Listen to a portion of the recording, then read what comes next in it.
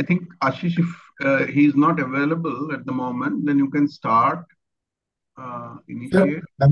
am I audible, sir? Sorry, I think there was an interruption in the net. Hello. Yeah, sir. Good evening, Dr. Apratim here. Dr. Apratim, how are you? Hmm, I'm fine, Good, sir. Good good, good, evening, good. sir. Good evening. So you are here. There was a So, there was a network issue or something and suddenly disconnected. okay, okay, not an issue. Yeah. So, Ashish,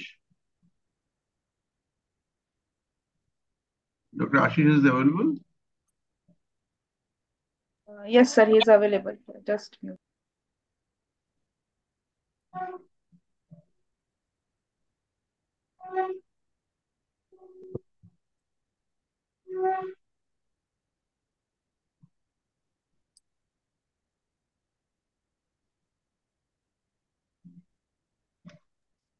Dr. Ashish.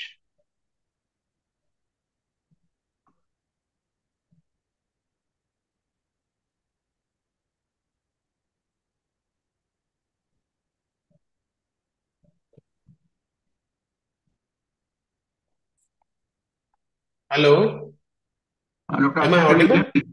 Yeah, yeah. Yes, You sir. start. I just called Dr. Ganguly. He's not able to connect somehow. Okay. So you start. First you this thing, and then give it Mm-hmm. to me, and then I will start.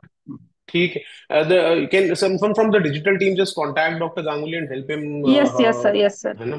Yeah. Yes, sir. Okay. So let's start then. My video is probably not visible, but there is some issue. I will correct it afterwards. But I think we are getting late, so we should start it now.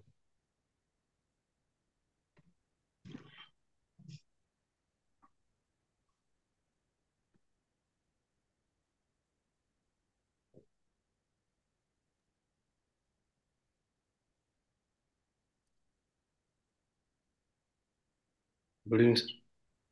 Good evening, Ashish. Good evening, sir. So, Ashish. Yes, sir. So, welcome to the headache subsection webinar. It's end of the year, and I wish you all a happy new year in advance. And today we have three interesting cases, and I would request Dr. Debashish Chaudhary, President of IAN and Director, Professor, and Head of Neurology at GV Pant Institute of Postgraduate Medical Education and Research, to chair this session and introduce the speakers. Thank you, sir.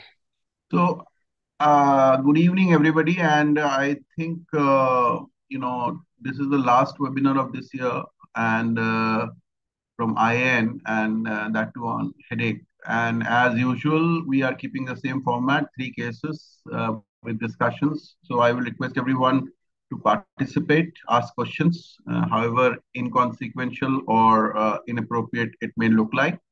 So we have got the first talk by Dr. Apratim Chatterjee from Calcutta.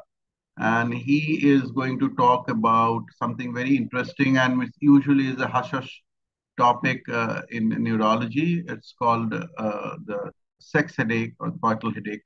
So over to Dr. Apratim. You can share your slide and start. He is a neurointerventionalist working in Kolkata. Dr. Apratim. Yeah. Thank you so much, sir. Am I audible? Because my video is not. Yeah. So my slides are visible, I believe. I'm putting it. Yes, thank you so much. Yeah. So a very good evening and happy New Year in advance. Thank you so much for giving the opportunity. So today, the case I will be presenting is a topic which we often patients which we often face in our OPD. But at the same time, many patients do not come to us also with the same feature, and probably because of various stigmas and issues. And maybe when they come, they may be too late a presentation to manage. So such a case we are starting. So it's a coital headache and the alarm not to miss during pleasure. So this is about a 43-year-old gentleman presented with 4 episodes of sudden severe headache lasting approximately 15 minutes to 20 minutes each, occurred mainly during coitus. To be very specific, he said that it was mainly during the pre-orgasmic and the orgasmic phase, and it was slowly building up for 15 minutes, and then it sometimes lasted 20 minutes, sometimes used to last 25 minutes. It was so severe that he had to halt the process, and there were 4 such episodes before he presented to our OPD in the preceding 3 months before presentation. And the last activity happened approximately 3 weeks before he presented to the OPD. Mainly, it was posterior in location. It was throbbing, and it used to spread globally as well. Occurred usually during the orgasmic phase, increasing in intensity, and there was no history of any addiction or any other comorbidities. He was having a regular hygienic, with a good sleep habits as well, no addictions, and working in an IT department with no preceding history of headache so far. And on examination, he was absolutely having a normal GCS, without any focal deficit, normal extraocular ocular movements, and fundus being normal. There was no neck stiffness, no power deficit, no sensory, no other focal neurodeficit of that sort. Where he presented to us with this CT scan from outside, which did not show or was reported as normal. And he was also worked outside with an MR, with an MR angio, where the report was normal and there was no apparently any suggestions of any dissections or any suggestion of any abnormal vascular malformation or any sort of aneurysms of that sort in his angio, reported normal, as well as we also saw the CD which he brought along with that, and the MR, the flare image also was not suggestive of any hyperintensities in the sulci gyri or any of that sort suggestive of any preceding SH. So with this, we had a few possibilities in mind. 4 such episodes, young gentlemen, to the extent severe enough to halt the sexual process. And he presented approximately since last 3 months, he had 4 such episodes.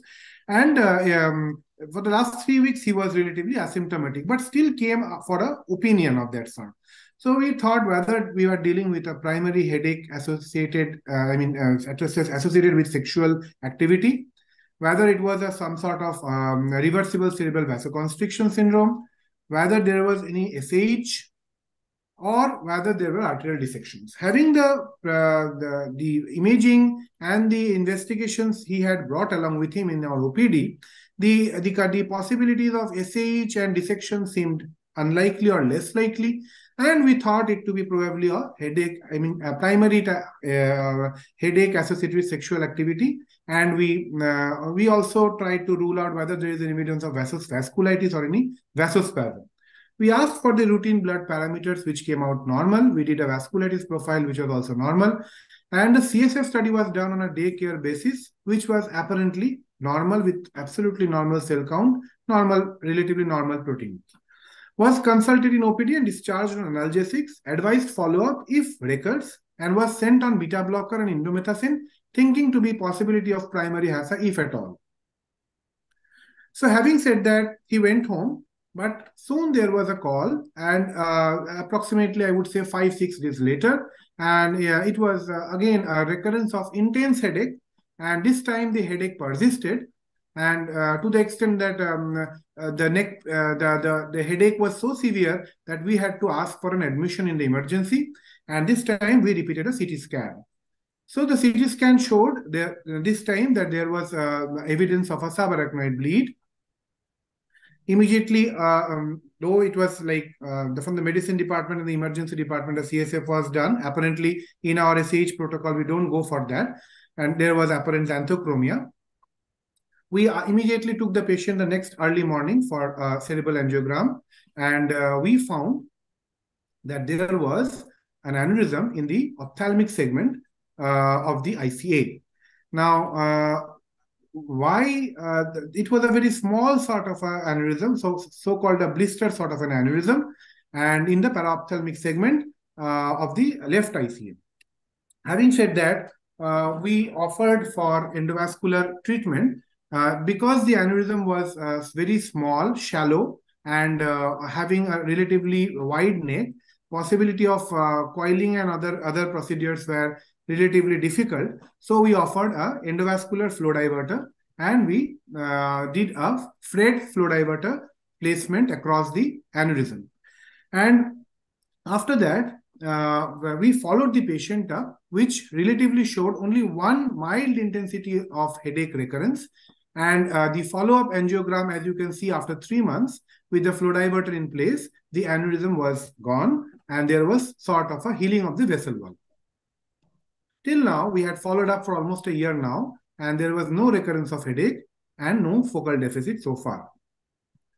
So we thought that initially what we were thinking as a primary headache, primary HASA based on the ICHD3, with two at least, he had 4 such episodes brought on only during sexual activity, and it was increasing in intensity with increasing sexual excitement, lasting almost like 15 to 20 minutes. So it was also satisfying the criteria. What we thought out to be a primary HASA, we always tried to rule out whether there was an episode of postural headache, and it was after the event had happened, or there was any signs of any secondary symptoms like any loss of consciousness, any neck stiffness, but nothing of that sort was there in the previous 4 episodes which he came with initially in our OPD. In fact, the ruling out of cerebral vasoconstriction also requires to be noted that it is more likely to be explosive in nature, mainly during the orgasmic phase, and to last for more than 1 month. Our patient's headache lasted for approximately 3 months in 4 various headaches, and this was relatively odd for RCVS, though vasospasm may not be noted in all the cases. So just to remind that this sort of headache associated with sexual activity may happen in a lifetime. It is not that uncommon, and various positions have been associated, though usually during intercourse it is associated most commonly around 90%, and there have been various studies to show that the various positions may be associated with various sort of precedence of headache associated sexual activity. However, the point which needs to be remembered is in a relatively 40-year or a middle-aged gentleman, having neck pain or stiffness or any loss of consciousness might point towards a possible subarachnoid bleed. Though in our scenario, in our case, there was no history of in the neck pain in the preceding 4 events which happened. The only neck pain happened in the incidents where we noted where he got admitted and there was an obvious subarachnoid bleed. So the learning points to us were coital headaches, complete workup should be done. Even MR angio or maybe may not be that sufficient, especially if not, the small blister-like aneurysms may be missed in the initial workup. So a good quality angiogram may be required. And however small the aneurysm, in spite of the fact that we know from the ISAT study that the size of the aneurysm in unruptured cases do matter, whether it will bleed or not, do matter for our decision making. In small aneurysms in ICA, which are blisters, they may have an increased propensity to bleed, as in this case. So clue is almost always present in the crime scene. So we have to visit and revisit the evidence every time. And that is, I think I sum up the case. Thank you. Thank you, April, for a nice case. Yes, now, thanks. Actually, it raises a few questions what do you think the headaches were due to in the first 4 instances? Because there was no bleed. And you did not explicitly suggest that, because from your history, it appears that the headache was an acute onset, but it was not thunderclap in onset for the first 4 instances, right? Yes, So what do you think is that those 4 episodes, are they linked, or this 5th episode is possibly due to the bleed and the 4 episodes were, part of a primary headache, sexual activity? Sir, that is the question basically because, number one, you are absolutely right. The first 4 episodes were not thunderclap. He clearly said that it was building sort of, It was not at all in the nature of thunderclap as we are accustomed to get in aneurysmal ruptures, but rather because it was satisfying the criteria of HASA, we thought accordingly and we treated also in the OPD and discharged. But whether this could be a manifestation of the sentinel headache because of the aneurysm, Yes.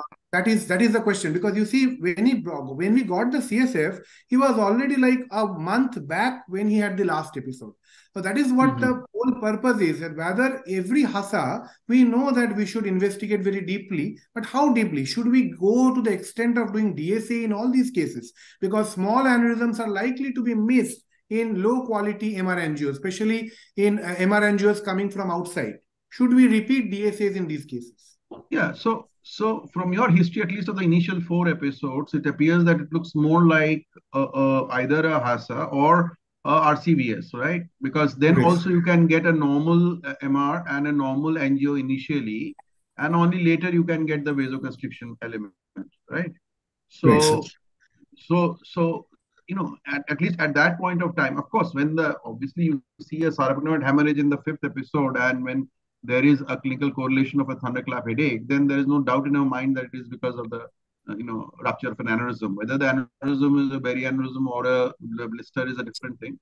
But obviously, blisters have a more propensity to bleed, and so therefore there has been a bleed. So I think it actually really perplexes at times. And if you see the natural history of the sexual activity headaches, they usually, after a series of bouts of events, and then suddenly they die out. They don't recur.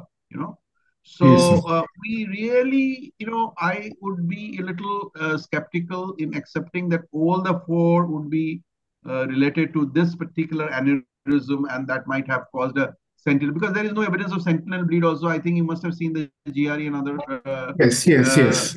other films also, and you might not have find any evidence of old bleeds or something like that. So that is one thing. And the second thing, I think in the history, one important thing I would like to know whether this person was consuming something like sildenafil or No. those kind Yeah. of drugs before the coitus, because Yeah. that definitely increases the chances of a kind of an headache being precipitated. So that history, I think, should be important for all of us to know. Uh, you know. Right, sir. So we inquired, sir. He was not on any of these medications. Mhm. Sir, there are 2 points I want to highlight. RCVS, the characteristic, as we know from the clinical history, is more of thunderclap. But these 4 episodes were never thunderclap. They were gradually building over 15 to 20 minutes to the extent that he had to leave the sexual intercourse and he had to go back and sleep.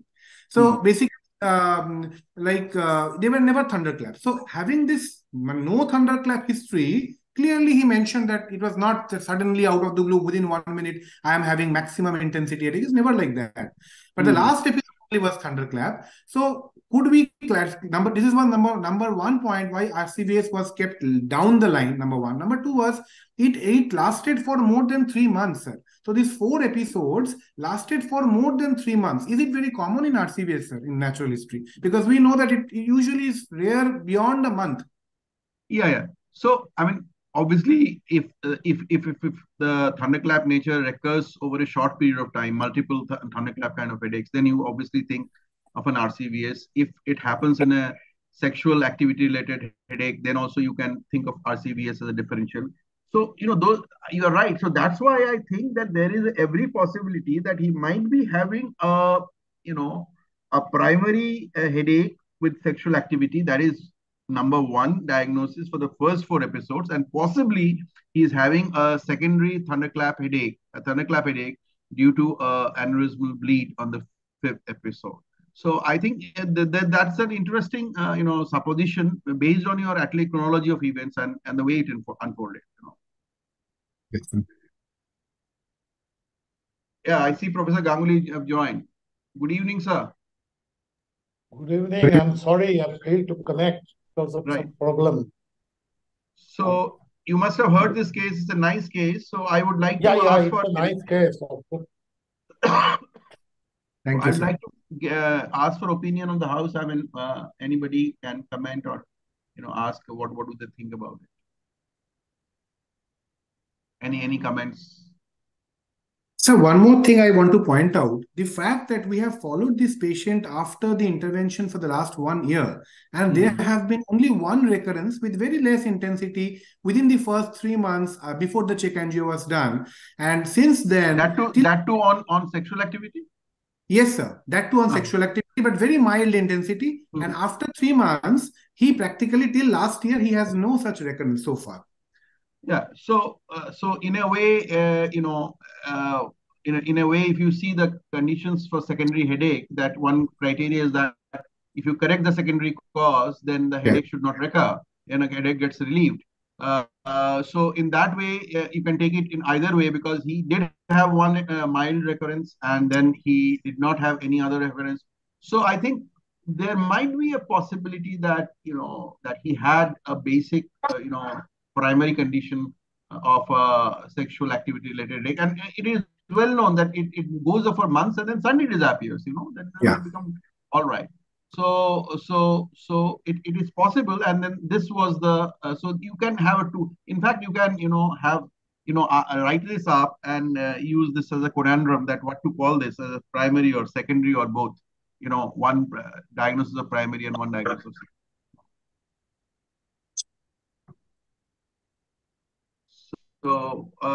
So I kindly put up your questions today, or raise your hands or whatever. I'm not seeing any question and answers here. Section chat also is empty, I think.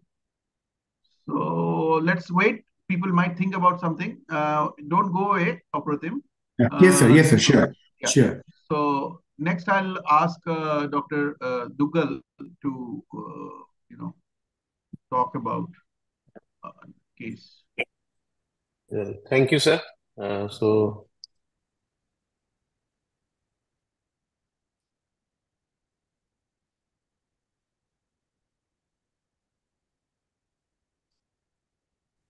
is my screen visible? Yes. Yeah. Yeah. So good evening, and thanks to Dr. Devashi for giving this opportunity to talk. This case was actually we had worked up together with sir only, orthostatic headache, and this is a story of a 50-year-old male. He was an auto rickshaw driver.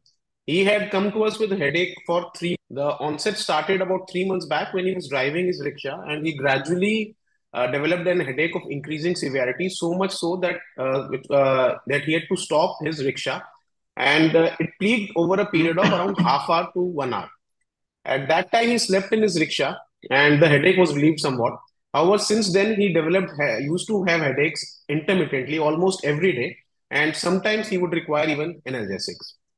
Subsequently, he became aware that there was some orthostatic nature for these headaches. These headaches would occur during the waking hours when he was active and erect, and they would disappear when assuming a supine position. So the headache was holocranial, throbbing type. There was no nausea, vomiting, no photophobia or phonophobia. It was mild to moderate in intensity. And initially, he noticed that this did not increase with any routine physical activity, but subsequently would increase with day-to-day activities in the waking hours. There was no history of head trauma, any cervical trauma, any history of any surgical intervention in the spine or anywhere else, no other significant medical history, and there was no history of any drug addiction. So the reason for presentation at that time was to us was that there was a worsening in the intensity in the last 7 days prior to the presentation. At the time of examination, when he presented, he was conscious, alert, and the vitals were stable. There was no orthostatic drop in blood pressure or orthostatic tachycardia, and all peripheral pulses were well felt. And the systemic examination also was non-contributory. So on a CNS examination, again, there was nothing significant. Motor system examination was also normal, and there were no extrapyramidal signs, no meningeal signs as well. So we had a middle-aged man presenting with a headache, which had a significant postural component. So this was a red flag for a secondary headache, and we did an MRI. And as you can see in this MRI, there was bilateral subdural collections in the bilateral cerebral hemisphere in the frontoparietal convexities, which can be seen here. And on the sagittal images, we can see that the prepontine cistern had, there is a decrease in the prepontine cistern. There is a overcrowding in the posterior fossa. There is some, it seems there is some descent. And on the contrast images, we can see that there is some engorgement of the venous sinuses, as can be seen here. There is some dural thickening. There is some engorgement of the venous sinuses. And again, there is an engorgement of the pituitary. The suprasellar cistern area has been reduced. The prepontine areas, cistern area has been reduced. And similarly, the mammillopontine area has also been reduced. So all these findings was indicative of a spontaneous intracranial hypotension. So there is an index known as Burns index, where points are given for different radiological features, and then a risk score is calculated. So for our patient, we had there was subdural fluid collection. The prepontine cistern was less than 5 mm. Mammillopontine distance, as you can see, has also been reduced. The suprasellar cistern is almost obliterated. There was pachymeningeal enhancement, thin dural enhancement, smooth dural enhancement, and engorgement of venous sinuses. Patient had more than 5 points, was having high risk for having spontaneous intracranial hypotension. So, on the basis of this, we made a diagnosis of headache attributed to spontaneous intracranial hypotension. And since he was in a fairly stable condition, he was admitted in a ward, kept under observation. He was started on increased caffeine intake, fluid intake, and bed rest. However, the very next day, he became drowsy, and that for that reason, we had to do an urgent NCCT. And this CT showed that there was bilateral subdural hematomas had developed when what was a collection earlier. Now he had developed bilateral subdural hematomas. And probably this was the reason for his sudden worsening. And there was significant mass effect. As such, he was shifted to ICU. A neurosurgical consultation was taken. His GCS had also dropped. And for that, a burhole evacuation of bilateral SDH was done. He tolerated the procedure well, was intubated, and uh, was in the ICU.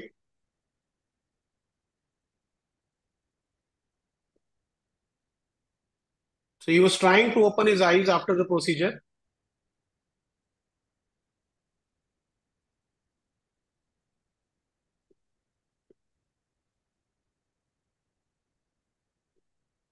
So he was trying to move his limbs. So there was some improvement in GCS, and there was some improvement in sensorium. The GCS improved from E2 V2 M5 to E4 VT M6.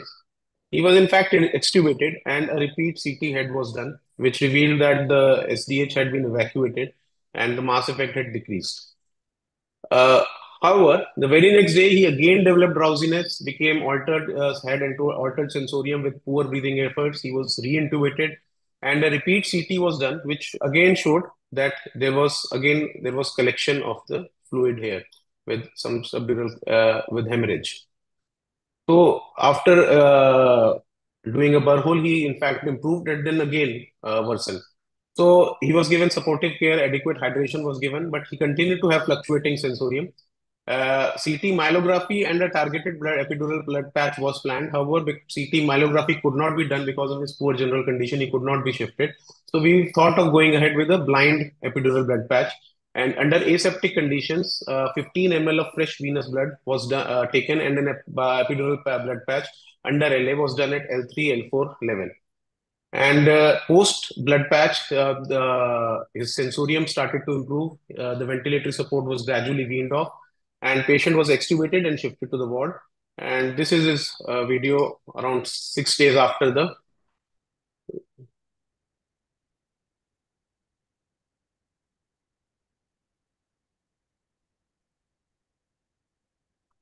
So this was a very rewarding experience. A patient who was on ventilator and was having significant mass effect, and a simple procedure, epidural blood patch, had a very good effect. So, what are the salient features of this case? So, this had an orthostatic headache. Patient had an orthostatic headache, and we made a diagnosis of SIH. However, we could not localize the dural leak. In spite of that, untargeted epidural blood patch had a very good effect. And so, another important point is what to do in patients who have SDH, in patients with SIH who develop an subdural hematoma. So, just to review, orthostatic headache means that the headache occurs on standing but decreases or relieves on lying down. So, this can be seen in, obviously, this is characteristic of spontaneous intracranial hypotension, but there can be other causes also. And those should be kept in mind, especially for the residents. An important cause is postural orthostatic tachycardia syndrome, where on standing the heart rate would increase by at least 30 per minute. And this can sometimes coexist with spontaneous intracranial hypotension, but this should be always be checked in patients who have an orthostatic type of headache, because the treatment is fairly simple with propranolol, and this is a fairly common syndrome, especially in the post-COVID era. Many patients with COVID have developed post-POTS, and this should be kept in mind. Orthostatic hypotension can also cause an orthostatic headache type of headache. So patients can have neck pain, occipital headache, and pain in the shoulder areas. Colloid cyst is another differential diagnosis where there is sudden headache on standing up, but then these patients can also have, sometimes they can have a loss of consciousness. Migraine patients also get relieved by lying down. So that can be mistaken if a history is not taken properly, and it should. But the relief in headache on lying down is not that prompt as is seen in spontaneous intracranial hypotension. Another thing about the headache in spontaneous intracranial hypotension is that the patients may tend to lose that orthostatic character later in the course of illness.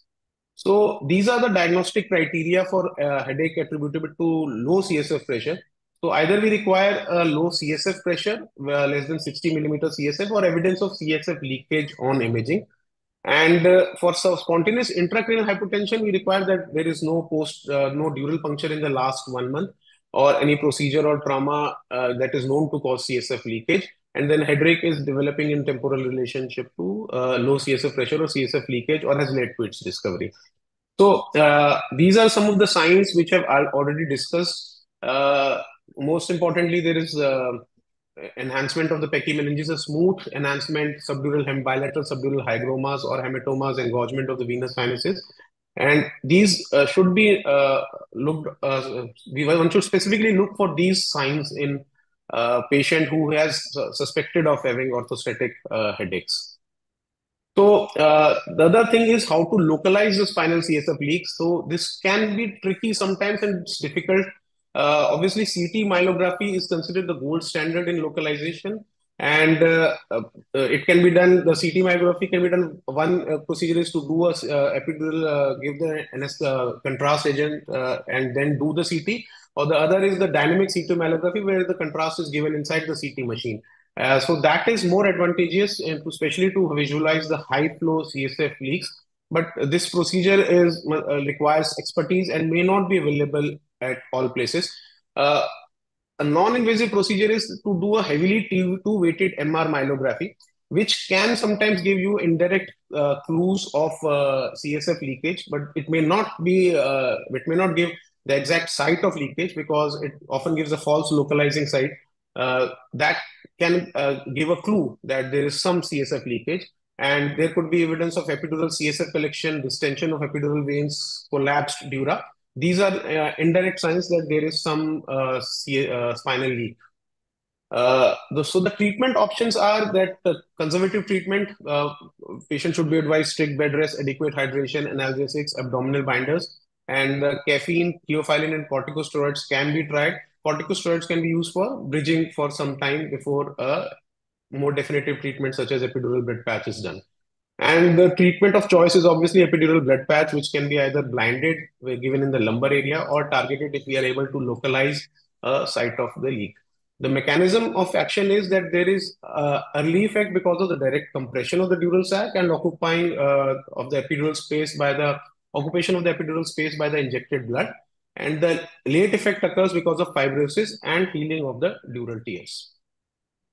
So the side effects of this epidural blood patch could be that there could be rebound intracranial hypertension, radicular pain at the dermatome of the injection, arachnoiditis can occur, there can be transient bilateral paraplegia, and a cauda equina syndrome can also develop because of the arachnoiditis. So this is an algorithm for the management of patients with spontaneous intracranial hypertension. So if there is a spontaneous intracranial hypertension alone, then conservative strategies could be used. But if there is no improvement, then we should attempt a spinal imaging for leakage localization and do a targeted epidural blood patch.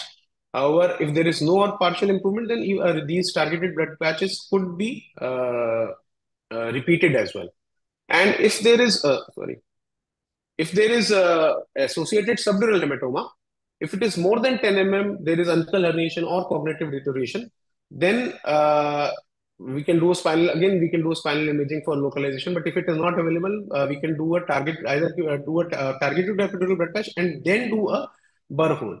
As we had seen in our case, doing a burr hole before doing a targeted epidural blood patch could just lead to recurrence of symptom and worsening of symptoms. So this patient who had some SIH presented suddenly with an increased headache and worsening of sensorium. So this could be due to SDH, as was in our case, but it can also be due to some cerebral venous thrombosis, brainstem ischemia. Pituitary apoplexy could be reason for the sudden deterioration because of the engorged pituitary that is occurring, and there could be an hemorrhage in the pituitary, and direct hemorrhages in the midbrain can also be a cause for sudden deterioration.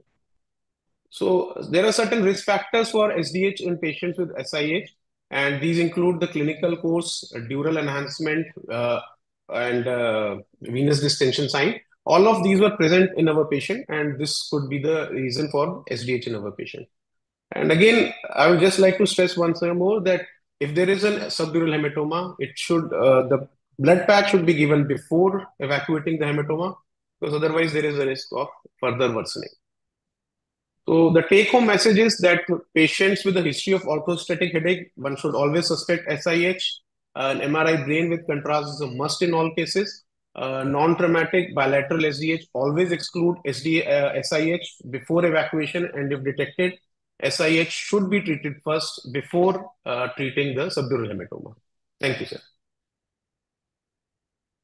Thank you, Dr. Ashish, for a lucid presentation and an interesting case again.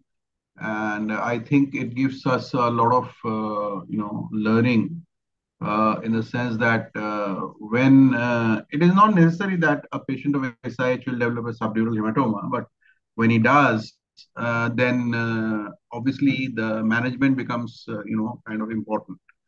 And I think that mostly if there is now a dictum that if there is an atraumatic SDH where you are not finding any obvious cause of trauma to account for SDH or anticoagulants or any other drugs, then I think you should always suspect the patient to having an SIH and do at least a contrast MR to look for the signs of SIH, right? So that is number one lesson, and one should not neglect that, because what happens is there is a general instinct that when you see an SDH, then you refer the patient to neurosurgeons, and actually that might be quite catastrophic. One.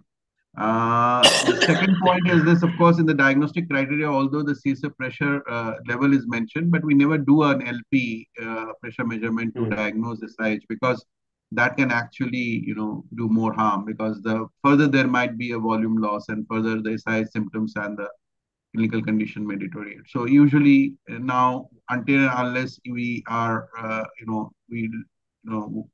lose out on all other diagnostic possibilities, then only we can do a CSF, right? So that is number two. Number three is this, that nowadays I would actually go in for first of a heavily T2 weighted MR spine to find out the leak, and we can do a sequential upper thoracic, cervical, thoracic, and lumbar, and then we can find out the leak with a reasonable degree of success, about 60%. I think 60-70% we can find out through the heavily T2 weighted MR.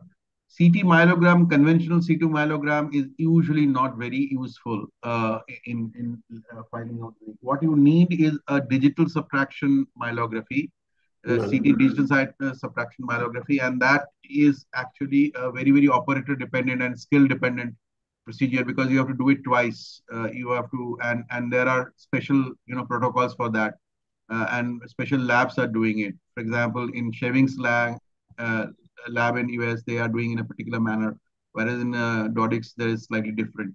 But anyway, I mean, that requires some degree of expertise, and not all, you cannot just get it like that, the digital subtraction myelography. But that gives the best result, because then you can entirely see the not only the location of the leak, but the nature of the leak. And based on the nature of the leak, now there is a classification that is available in which the leak may be because of a tear or it might be because of a fistula also. So which becomes grade 3 then. And then of course your method of management changes because the grade 3 will not respond to blood patch. So that will need a surgical intervention. So therefore, I think that is important in some cases, in refractory cases.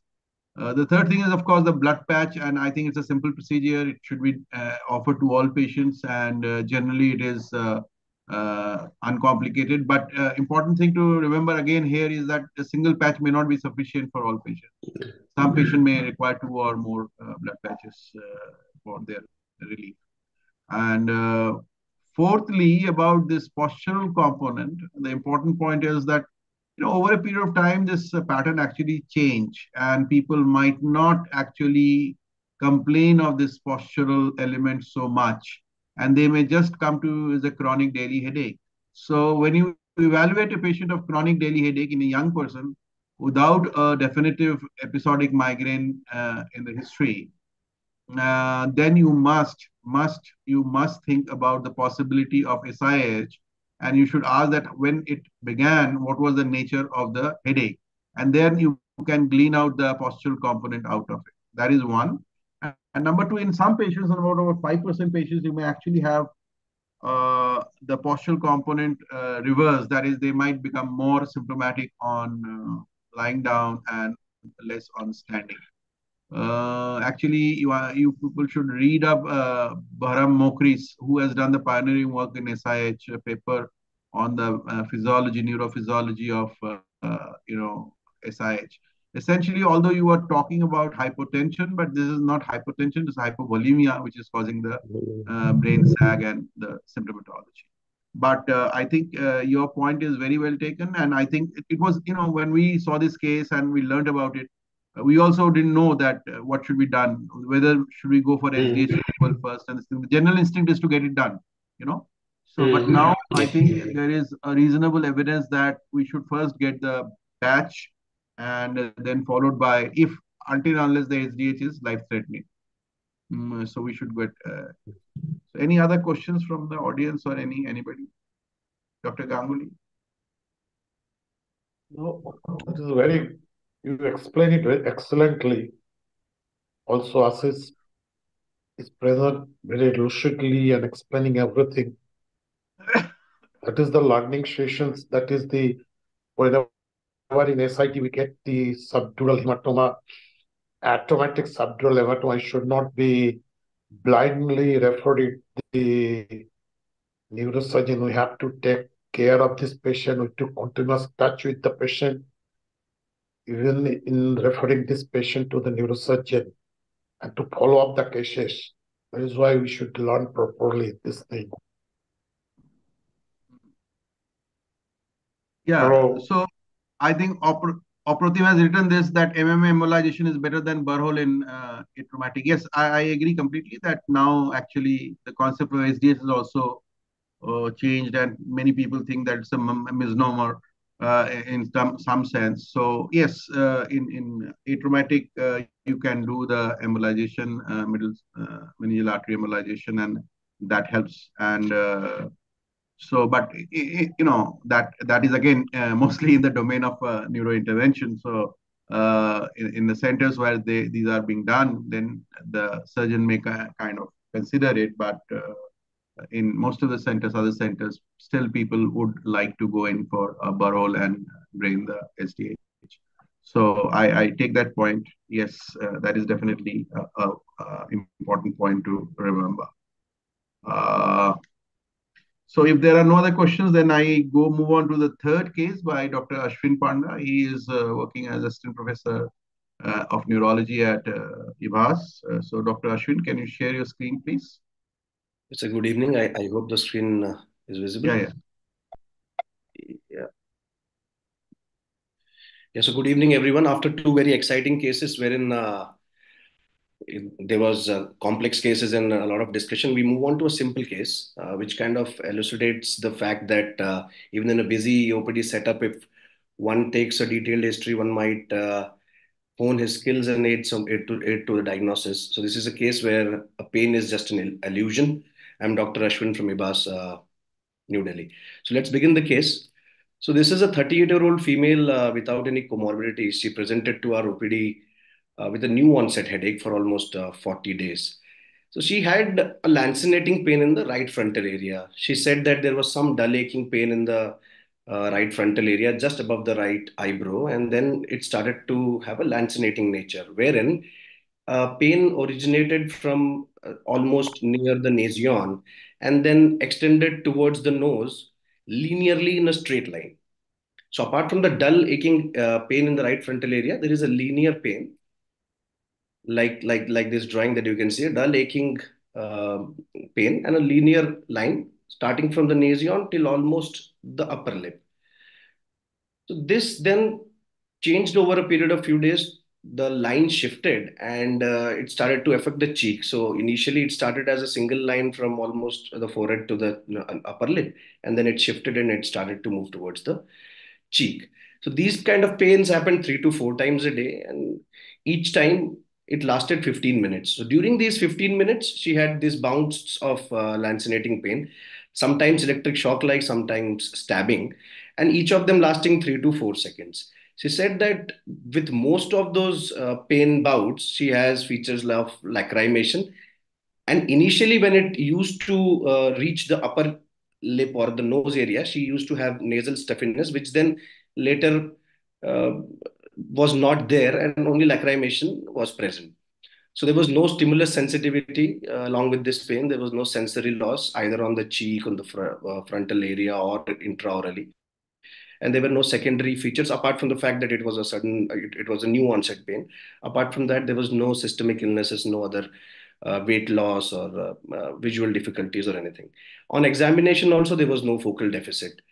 So, as I've shown you the photograph earlier, so phenotypically, we were kind of confused whether to put it as an unclassified headache or a trigeminal neuralgia or a epicrania fugax. So it makes prudent to go back to the IC HD3 classification and look at what the classification says. So it tells about trigeminal neuralgia, that it's a recurrent paroxysm of unilateral facial pain in the trigeminal nerve region and not beyond the trigeminal nerve region. So the pain can last from a fraction of a second to 2 minutes with a severe intensity, and it's electric shock like quality.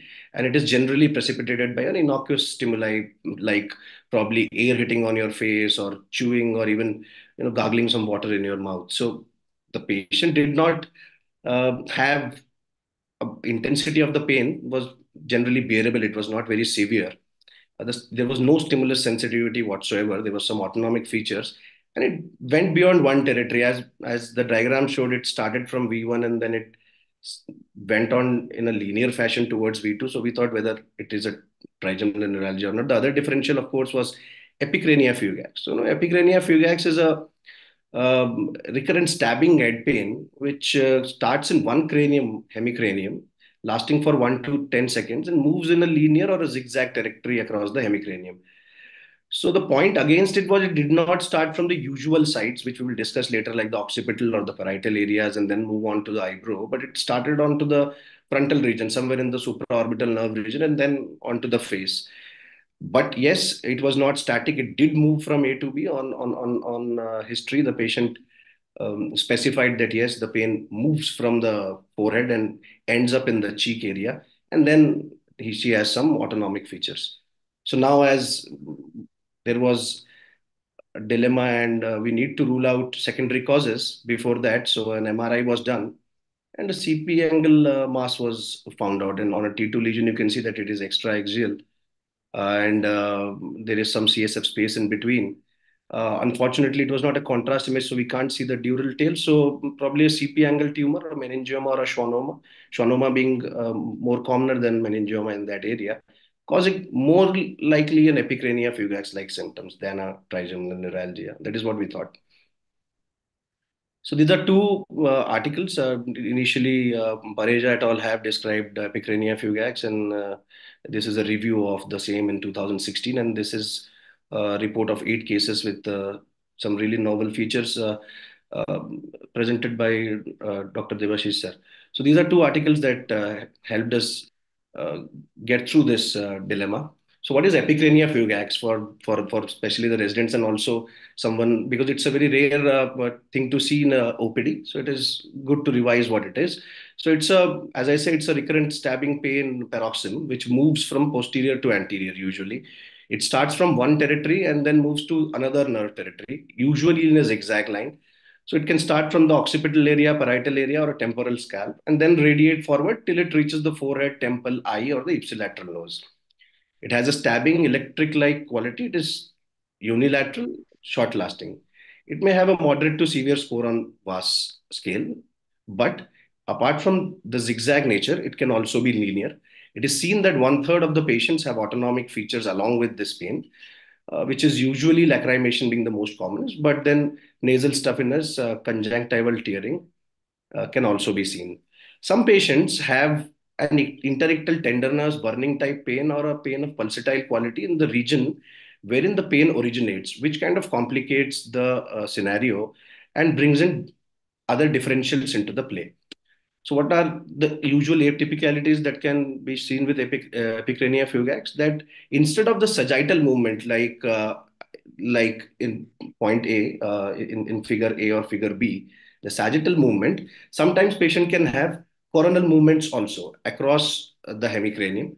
It can also extend to the limbs.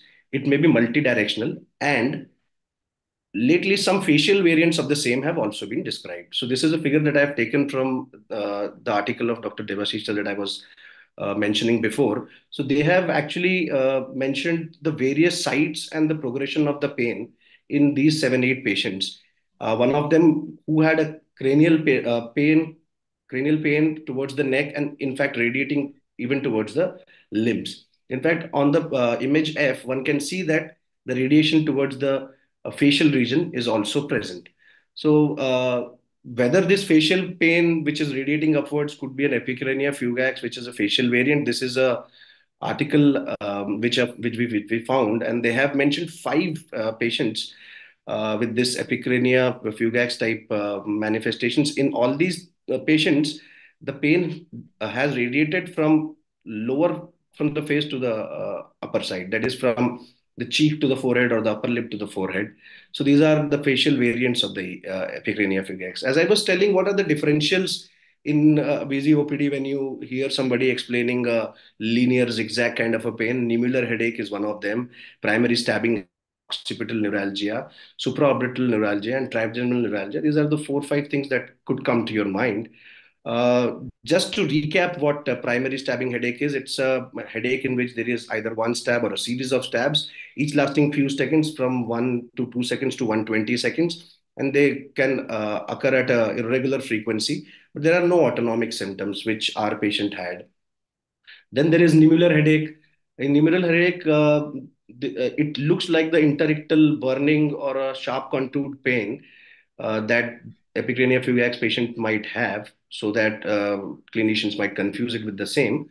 So it's a continuous or intermittent head pain, which is sharply contoured, fixed in size, round or elliptical, and 1 to 6 centimeter in diameter. Then comes occipital neuralgia. Occipital neuralgia is a unilateral or bilateral pain which has at least two of the characters. So it can have a recurring paroxysmal attacks, which last from few seconds to minutes. It has to be severe. It has to be shooting and stabbing or sharp in quality. So 2 out of these 3. And pain is associated with dysthesias or allodynia, or tenderness and trigger points in the same area. And the pain can be blocked by an anesthetic block.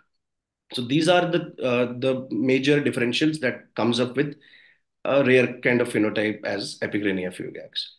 So, how does pathogenesis explain this kind of a pain? So now, the usual pathogenesis that has been explained for epicrania fugax is that there is a peripheral generator, because the pain generally stems from a fixed focal area. And such peripheral source could be superficial terminal branches of the occipital or terminal nerves.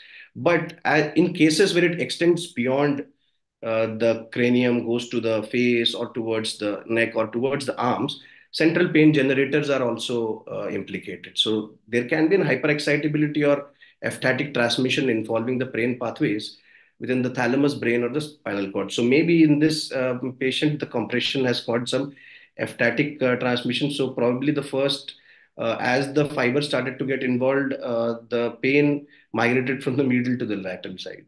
So the treatment is generally gabapentin, lamotrigine, carbamazepine, amitriptyline, and nerve blocks. In this patient, we gave gabapentin 300 milligram TDS. The pain of the stabbing nature and the linear progression features, they was completely relieved in 1 week, but the dull aching frontal area pain remained. So the patient is still in our follow-up, and the blink reflex is waited, and we have referred the patient for removal of the tumor for the same. So with this, I end this small case, and thank you, and a very happy new year to all of you. Thank you, Ashwin. I think that's a wonderful case. I think because why I say it's wonderful is because that in most of the OPDs, when such patients come, when you cannot make out a head and tail of it, these patients will summarily be dismissed, and they will be sent back or with some level or without some level, without any diagnosis, right? And because these are very atypical, rare, and you cannot really make sense out of it until unless you know about the entity, right? About your first differential of a trigeminal neuralgia, that it's very unlikely because the trigeminal neuralgia has to follow the branches of the trigeminal nerve, and when they involve, even if they are involving the V1 and V2, then they follow a particular pattern over face, and then it's not a straight coming down from the top of the forehead down to the cheeks. So that pattern we don't see in trigeminal neuralgia. So, and also the linearity, the particular linearity that's unlikely to be trigeminal neuralgia. Epicrania fugax, by definition, one important thing is that it's not only a zigzag or linear thing, but it has to traverse from one nerve territory to another nerve territory. So, in a way that here you can say the two divisions of the trigeminal nerve territory that are affected, and therefore that facial variant that people are talking about. So even though you have a single nerve, but the two divisions are separately represented, right?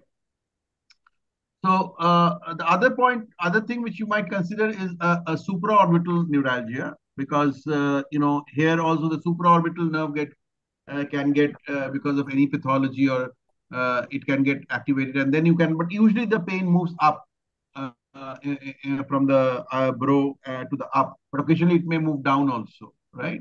In the differential of what you said about the differential, I think I would also like to add a auriculotemporal neuralgia.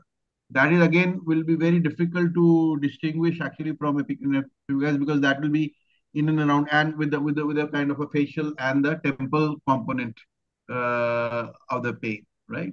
So all these individual neuralgias are important to consider.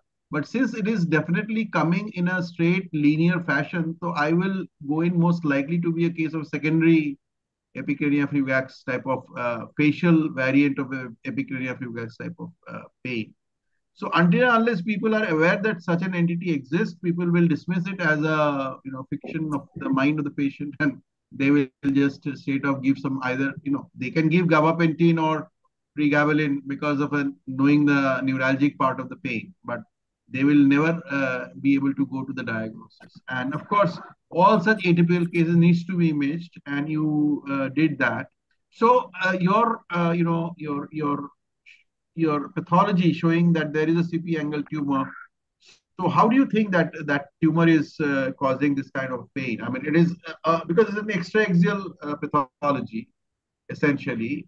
And do you think that it is causing some degree of compression at the because that looks like that is more like a seventh, eighth that is involved. So fifth, how do you account for the fifth involvement? Because the distribution is in fifth. So what do you think about that? Maybe that eptatic transmission kind of a thing, or compression of the root exit. I mean, the root of the nerve at that exit zone. Maybe. I mean, maybe Yeah, so I think you need maybe a more dedicated fiesta or a cis sequence might tell us the extent of the yeah. spread. tumor. So I think in such cases you should actually ask the neuroradiologist to look at the film again and to look at whether what kind of nerves extraxillary are getting affected, because that can give you a clue, and then probably you can write this down. I mean, this is a good case, and this is a rare thing, and it is going to really enhance our knowledge, because there are a lot of case reports of the CP angle tumors mimicking a lot of primary headaches, right? Yes, Apratim, I know that you are saying cis sequence. Yes, cis sequence obviously would be important thing. We should know that what are the kind of cranial nerves that are getting involved by this tumor, right? Agreed. Professor Ganguly? There is, I think, during this COVID period, mucormycosis cases sometimes initially presented such pain. What I have seen this, but during that time, initially, what we have thought to be a case of trigeminal neuralgia, and the later on, when it was extensive, that mucormycosis, and after going through the literature, everything, this is like this epicanalus fugus, like pain. Right. But we lost the patient. That is the mucormycosis during COVID era. Yeah. So I think that all secondary causes need to be looked into, and one cannot really that should be jump into even and the say that this is primary metastasis. That only. should be. And another thing I think, Ashwin, is that there are in the reports about 20% of the patients of epicenia fugax will have a sense of the origin from where the pain begins and transmits. They may have a nimular kind of a area, which you said that there is a localized So area basically, that there. the frontal area pain, the dull, I Yeah. mean, interictal pain that she was initially complaining about, and then it started to get linear. Probably that is Right. the area. So, Right. so So maybe, it is well so well maybe, defined. Like about 20%, I think, if I'm not mistaken, patients will have a kind of a nimular onset pain to start with, and then they go on to have a. so if we consider that area to be the generator in that sense, can then supraorbital neuralgia be kind of the prime differential in this case, other than the other things that you were talking about? Yeah, that Supraorbital. will definitely come as a That's differential. I mean, that will definitely needs to become as a differential. And sometimes what happens that in this case you are lucky that you are got a lesion to account for at least the pain, and it is concordant with the side, and but if you don't, then you might, there are reports of going into higher modalities like doing even a PET scan to see if there is a small fibrotic band or compression. In fact, Sanjay from Raipur has shown, published a paper recently in Practical Neurology, where a lot of Hansen cases, he has shown that Hansen cases have produced a supraorbital neuralgia type of pain, and he could actually feel the thickened nerve there on palpation. So that is another thing which you should consider when there is this kind of a distribution where you have just above the eyebrow a pain, and then that is a shooting, lancinating kind of a pain. So I think we need to look at that. So even occipital neuralgia, for example, a refractory of which was you said about this kind of neuralgias. So occipital neuralgia also, there might be a secondary pathology, not as a tumor, but something like a small band, fibrotic band, aberrant blood vessel,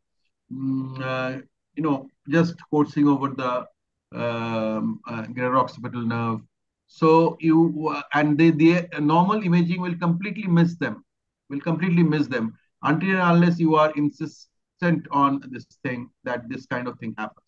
And secondly, another situation, clinical situation, I'll tell you can happen is that in cases of post MVD trigeminal neuralgia, sometimes the post MVD trigeminal neuralgia will abate dramatically after the operation once the surgeon puts that felt there, and but sometimes that might actually kind of act as an irritant. And I have seen a few cases where actually secondarily they have got the exacerbations after say a few months or years, 1 year or so, and the pain is coming down to, and once again they are opened and then that is taken off, the pain goes off actually. So that is again a thing which, so therefore a kind of a structural, structural obstructive pathology encasing this single nerves should always be considered when you are having such a localized kind of a phenotype. That you should always remember. Thank you, sir. So I think we had, three lovely cases, and I think all of us have gained in one way or other. And so I think it's time to conclude. I wish everybody, all the members, I wish that there will be more members. And Ashish, I think you should ask for recurrent. You send again and again mails asking for participation. And Yes, sir. I think from next to this thing, we might also change a little bit about, we discussed that in the last meeting, Ashish. You create a Telegram group also, or and also, already we have got a WhatsApp group, no? We have a WhatsApp group. We have WhatsApp group. So in the WhatsApp group, you start sending messages every day, every meeting. Before the meeting also, you start sending them that please attend.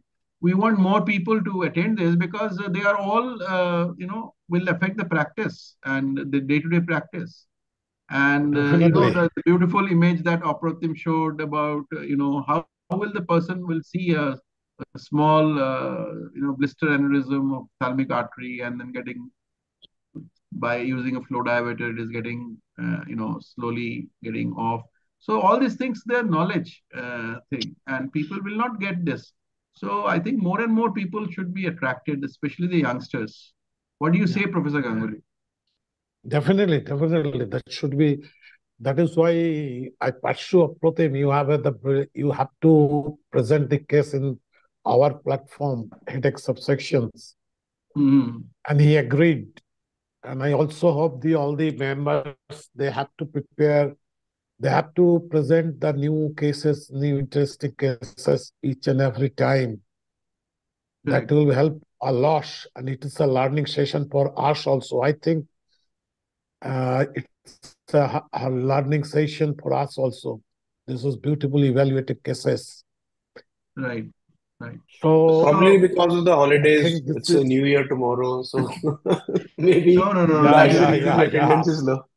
No, that is the reason. Obviously, though 42. This is 42 have attended our today's sessions. Usually we touch 60, 70, sometimes 100. Ashish, I will give you credit. Yeah, that is the definitely. I will give you the credit when it goes to 200. You should try to get it 200. Right? Yeah, sure, sir, we'll try. Under your guidance, we'll try definitely. I should get in more residents to come into this, because this is a very good learning experience, as you said. Yeah, I think you that can ask because there should be the WhatsApp group or something. We have to include the resident. Yes, and also ask individually the HODs of the at least the teaching institutes and major institutes, private institutes, so that their residents can join. It's very important. Yes. Next time I will send the mail to other institutes also. Okay. So thank you, everybody. Have a wonderful 2024, and be safe. And probably all of you, I'll see you in Vizag annual conference of IN. And thank you so much for joining. Thank you, sir. Thank you. Happy New Year, sir. Thank you. Happy New Year. Thank you.